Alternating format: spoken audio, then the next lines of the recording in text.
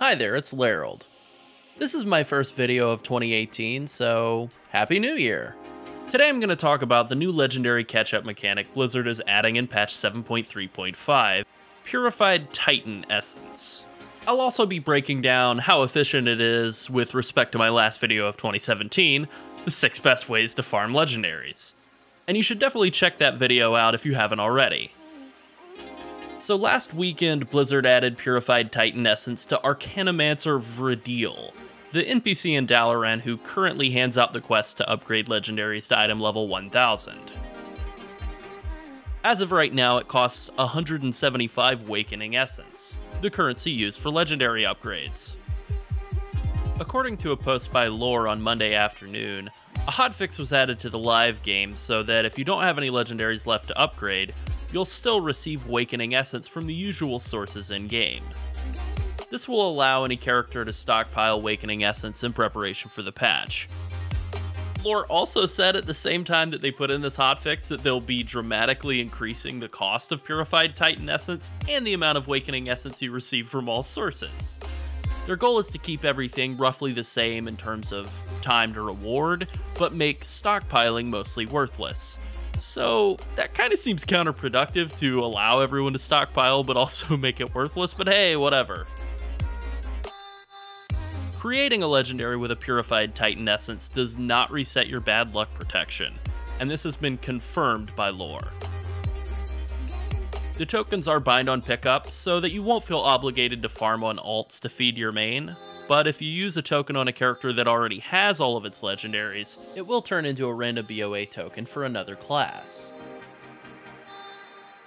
On that note, as of the current PTR build, random BOA class tokens do not turn into tokens for other classes when used on characters that have already finished all of their legendaries. They still just turn back into the same token. This is a pretty big bummer. Hopefully it will be fixed before patch 7.3.5 goes live.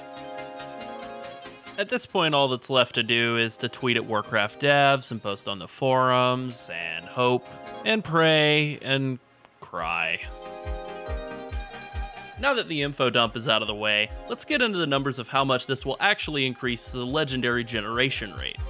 And while we know that Blizzard is going to increase the cost of Purified Titan Essence, because they're supposed to increase the rate at which you generate Wakening Essence, let's just operate with the costs as they are right now. Just to recap, the 5 sources of Wakening Essence are the weekly Mythic Dungeon Cache, weekly ranked PvP rewards, daily Heroic Dungeons, emissary caches, and killing bosses in Taurus. On average, this is worth about 175 Wakening Essence per week, which makes this all roughly worth 1 extra legendary every week. Lore stated that they're going to add Wakening Essence to the first Battleground Win of the Day reward in patch 7.3.5 as well. So if that reward is worth as much as the daily Heroic Dungeon reward, that would be another 5 Wakening Essence each day, or 35 per week. That's another 20% of a legendary right there. Not shabby. Assuming you do absolutely everything you possibly can to acquire Wakening Essences, you should gain around 210 per week, which means you'll get a legendary a little bit more often than every 6 days. As I laid out in my previous video, if you're really on the ball, you can average a legendary every 5 or 6 days pretty comfortably. This means that Purified Titan Essence are roughly doubling your legendary acquisition rate, so between regular farming and Wakening Essence, that's a new legendary every 2 or 3 days. That's really good. If you don't do any PvP content at all, and I tend to fall into this category personally, that means you're missing out on 21 Wakening Essence each week from ranked PvP, and presumably another 35 from daily Battlegrounds victories.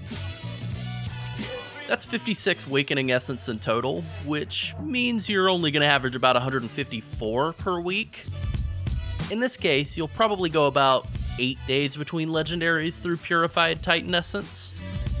With regular farming, that's about a new legendary every 3 to 4 days, which is still not bad. Killing every boss in Taurus is worth about 50 Wakening Essence, and they will drop in LFR. So if you're still wanting to get legendaries, I have to recommend LFR. I know, I know, but it is a great way to farm legendaries, and I'm not thrilled about it either, but LFR is there if you need it. Overall, I'm a big fan of anything that increases legendary drop rate. More importantly, this puts a very measurable progress bar on the path to your next legendary.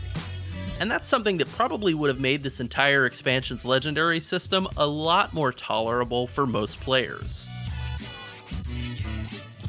Well, I think that about covers it. If you're feeling social, leave a comment or ask a question. There are links to us on Twitter and Twitch in the details. Like and subscribe, you know the drill, and thanks for watching. Bye.